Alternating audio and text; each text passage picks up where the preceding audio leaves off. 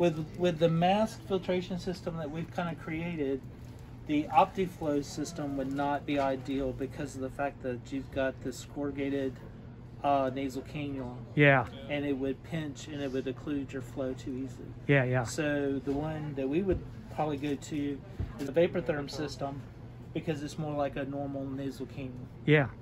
And that would be on another machine. Right. That would be a whole different machine altogether. Okay.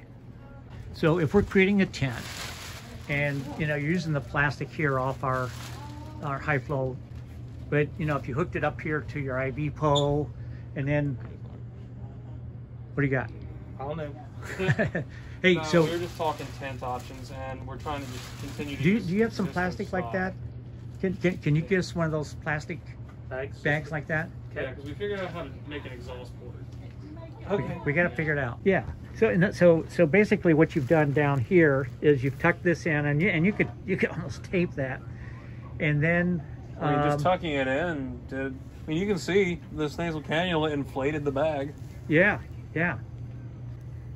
I need that. You'll see.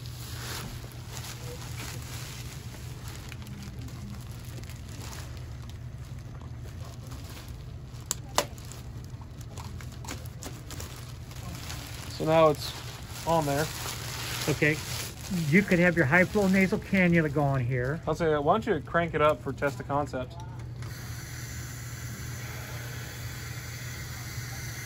This is actually much more pleasant than the mask. Yeah.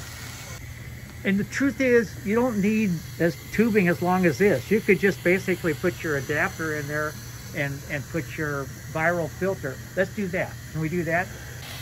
So basically, this is venting. Yeah, it's not inflating the bag, so we're draining. Yeah. The tent was far more pleasant than the mask was. As long as they're wearing that high flow nasal cannula, then they can receive their nebulizer treatments. They can receive O2 clearly. And if they go into extremis, then it's a pretty simple operation. Just rip the bag open. Yeah. You could actually just make hand openings in the bag and do your DL, do your video endoscope.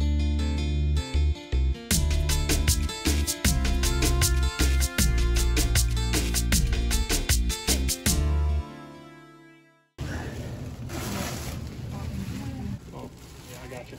I got it, Lark. And I just wedge it in.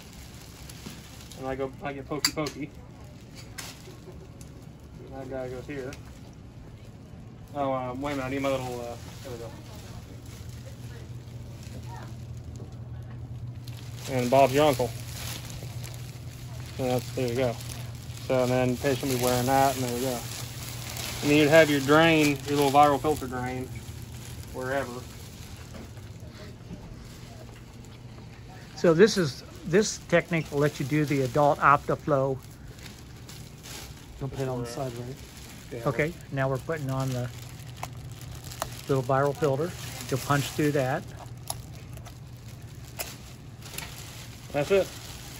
Okay, and so go ahead and put the nasal cannula on. Okay.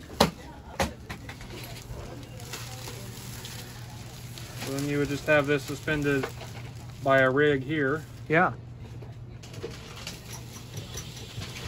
Ah, thank you. Okay, so then it goes. So now we have patient. Okay, then Lark, help him seal that around his trunk. There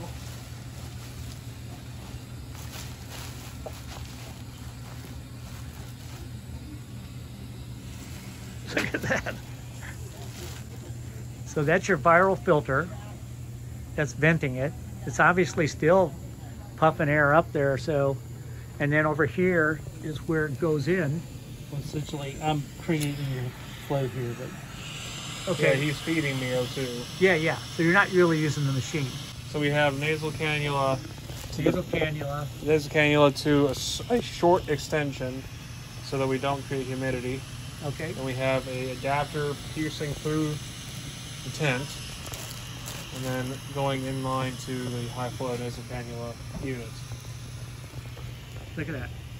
Okay, so with this, we've And then you created a can belt format this where you out. can actually do the high flow nasal cannula without worry that you're aerosolizing virus all the, into the air.